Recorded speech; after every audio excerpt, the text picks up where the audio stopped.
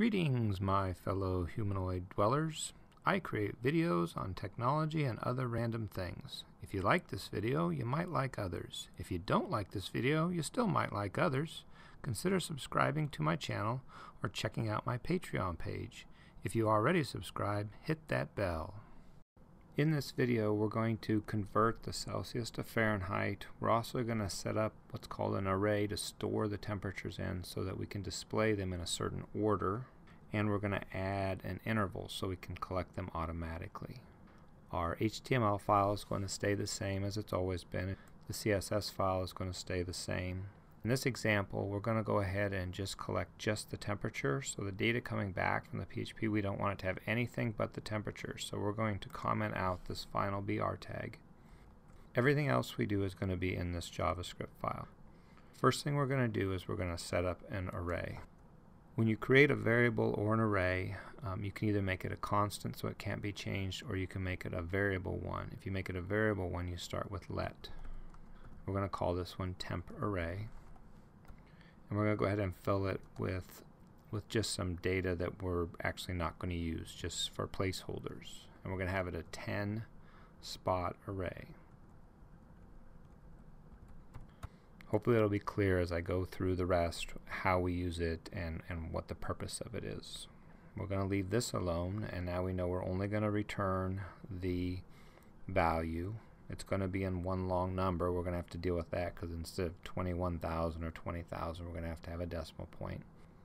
So we'll go ahead and create a little space. The value that we get back from the PHP is in a string, and we want to make sure that that comes in a float.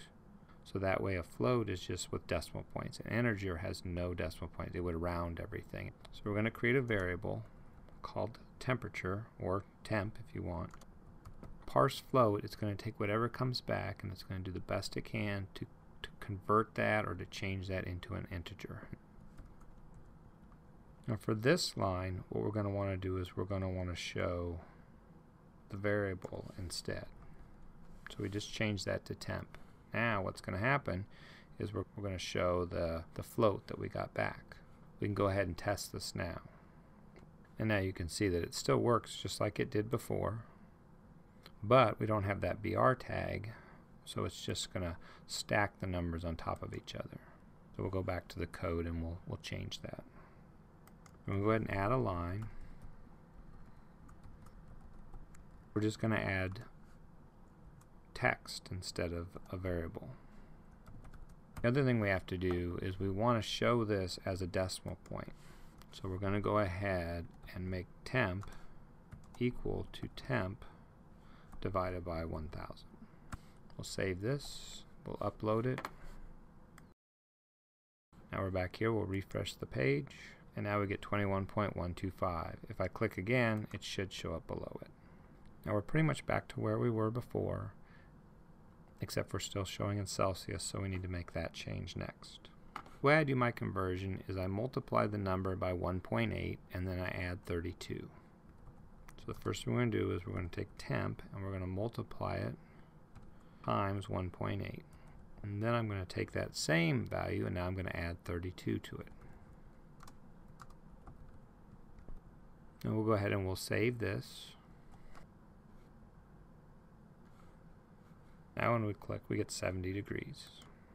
The only thing is I don't like the 4 digits. I'd like it just to show 2 digits for now. So we're going to make that change. In JavaScript, there's a toFixed function. So you take the variable temp and then you add toFixed to it, and then you give the number of decimal points you want to go to. In this case, it's just 2. When we get to Canvas, we're going to display the data as if it's coming in on the right side of the screen and moving to the left. That way over time, if you read it from left to right, the newest data will be on the right side. And this is where the array came in, where I have 10 spots in the array. What we want to do is we want to put the data that we just collected in the 10th spot. In order to do that, you have to push it onto the array. The name of the array was temp array, and the function is push. And what we're going to push onto it is temp. So what we've really done, though, is we've added an 11th spot onto the array. A push extends the array. So now it has 11 spots instead of 10. 1 through 10 is still in the array, but in this case now we've added the 71. I'm going to go ahead and show you that. We're going to go ahead and add the temp array to the browser. I've just copied it over. We're going to save it. And as you can see, we've got 1, 2, 3, 4, 5, 6, 7, 8, 9, 10, which are the values originally in the array. Then we added 70.14. Then we also printed out 70.14 when we collected the data like it would have done normally. If we click it again, you'll see that there'll be 4 of these numbers out here, but there'll be more commas. Well, actually, there'll be 3 of these numbers out here because it's not going to print that one twice. So we have 1, 2, 3, 4, 5 through 10, and then we have 70.14, 70.14, and 70.14 again. Now I'm gonna go ahead and hold the temperature sensor for a minute and see if I can make that change. And you can see that now it's 73.06 and it added it to the array. What we want to do is we don't want it to add it to the array. We want to keep 10 values in this array, and what we want to do is we want to have this number slowly filter back through the array. As more data is in, we want it to shift. We're going to copy this BR tag up to here, so that way we'll be able to see the temp from the temp array. The command to remove the first element off the array is shift. And you don't put anything within the parentheses, you just leave it like that. And what's going to happen is it's going to add the temperature on the right side of the array to the value 10, and it's going to remove the first value. So that way there will always be 10 items in the array. I'm going to go ahead and save this, and I'll show you again. Now when I click, we should see 2 lines. And you can see that the 1 is gone. So now there should still be 10 numbers in there. If I click again, 2 will be gone. And the current reading that's down here, or that's up here, is now the second reading over. So over time, the readings move from right to left.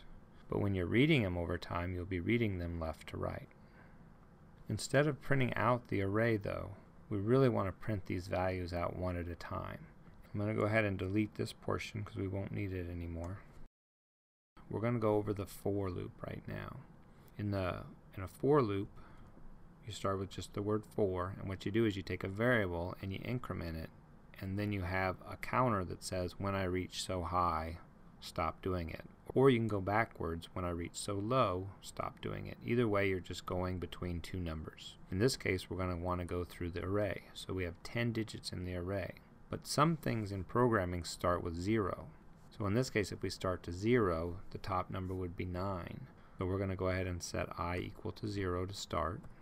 As long as I is less than 10, so it will work when I is equal to 9, but when I equals 10, it will stop. And a quick way to increment a variable is just plus plus. And now anything that's within this brackets is going to run while I counts from 0 to 9. So now we don't really want to display the data 1 through 10. We just want to display data if it's an actual temperature. I selected 1 through 10 both to show the numbers in the array and knowing that it was going to be less than really any temperature we're going to be testing. Now I'm going to use an if statement to test the current spot in the array that we're currently looking at. And if that value is greater than 10, we're going to display it. When you're trying to pick a location within an array, you use brackets. And if I was going to use 0, I would be looking at this spot. 1 is this spot, 2, 3, 4. If I use this variable, it will walk through the different spots in the array. So the first time through it, it will look at the first spot in the array. And if it's greater than 10, then I want to do something. So I need another set of curly braces. And in this case, I'm going to display it. So I'm just going to copy this line down here and paste it in here. And what I want it to do is I want it to display the value in this temp array is the same. So if this spot is greater than 10, then I want to add it to the inner HTML. I think I also want to put a space in between them so they're easier to read. I've done enough, so I want to go ahead and test and make sure that everything is still working. What I'm expecting to see is when I click on it, this first time is just one value. Then the second time I click on it, I should see 2.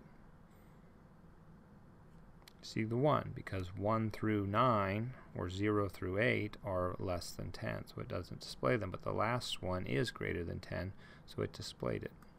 Now I see 2.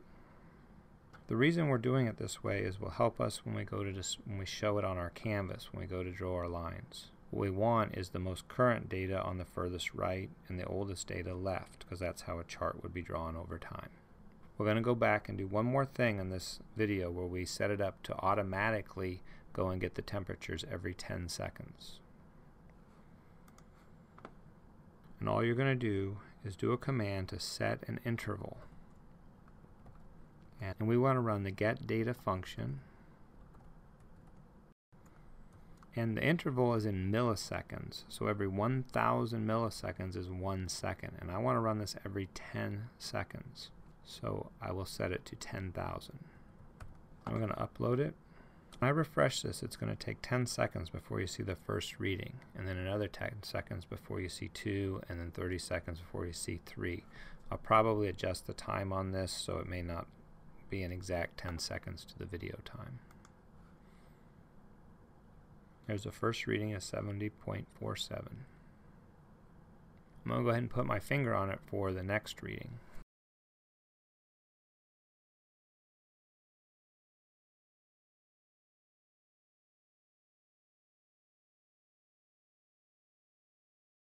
Go ahead and let it run until we get 10 readings and the array is full. Then what you're going to see is you're going to see the values start to shift to the left.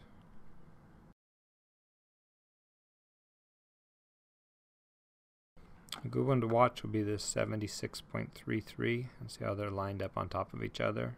Now it's shifted one over to the left. The next reading it should just keep shifting to the left.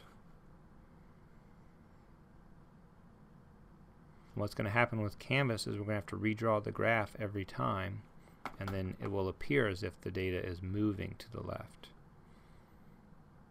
In this video we went over an array a little bit.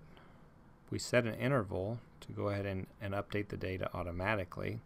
We modified the temp that came back as Celsius, turned it into a float, and then turned it into Fahrenheit, set it to a fixed value, added it to the array, shifted the first value off the array, and then displayed the data on the screen that is actual temperature data and not just the initial values that we filled in the array with.